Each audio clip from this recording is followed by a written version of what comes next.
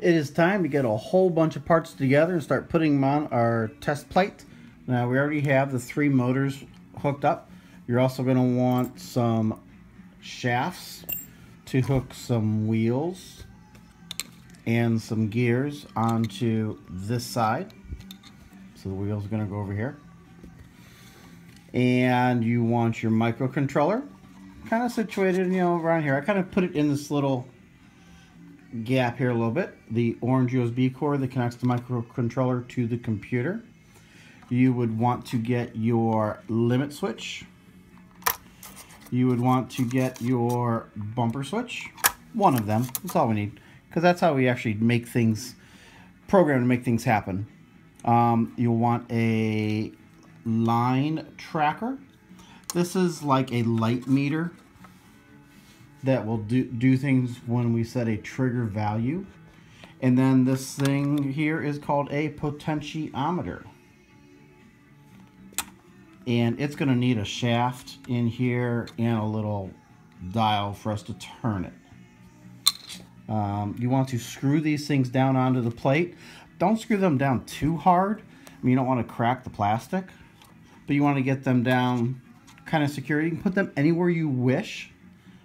That doesn't really matter. Just, wherever the cords can go without getting too tangled and where other cords reach. Oh, you'll also want an LED because we're going to make a light up.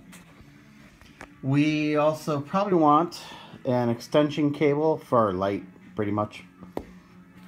And we will need the I'm not even looking at them. We will need the motor controllers, because only one motor can plug into a 2-prong plug, because there's only one 2-prong plug in the motors. The others need this 3 to 2, the 2 to 3 kind of thing with the motor controller. So the motors will plug in on this side. It doesn't really matter which port you plug them into, because we're going to set it up in the computer. And then on here, the top part of these are for analog. And let me pull these out. All right, here we go. So this has 2 different parts. It's got an analog section and a digital section. Digital means 0 or 1. It's an on or an off kind of thing. That's like a light.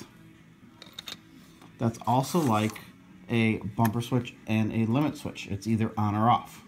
Now these other 2, the line tracker and the potentiometer, those are analog, because they have values that range from 0 to 4,000, I'm pretty sure.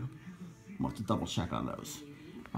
So those 2 will get plugged into analog again, doesn't matter which port. And those 2 will get plugged into digital, doesn't matter which port. And also a light we're going to plug into digital. I tend to put like something in 1 and 3, and then like 1, 3, 5, just to give them some space between them. Easier to play with, because we don't really need all those ports. So start to screw things down, plug things in, and then we'll get back to programming this thing to make it do stuff.